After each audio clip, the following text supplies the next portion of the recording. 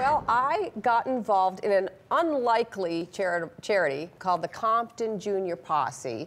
And most of you probably know Compton as sort of gang members. There was a movie called Straight Outta Compton or Straight Outta Compton. Right? No, I don't know anything about that.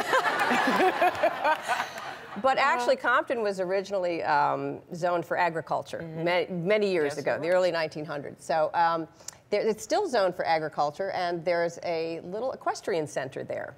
And I saw these wonderful kids who are taking horseback riding lessons. It's really a way to learn how to be a leader, learn responsibility, and prepare them to go out into the world. And what really got me involved is one of the kids who had graduated from high school, had been in the program and went to University of Wisconsin.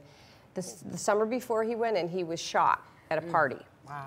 And he was okay, and he went on to school. And I thought to myself, how many other freshmen at the University of Wisconsin were shot right before they went to school?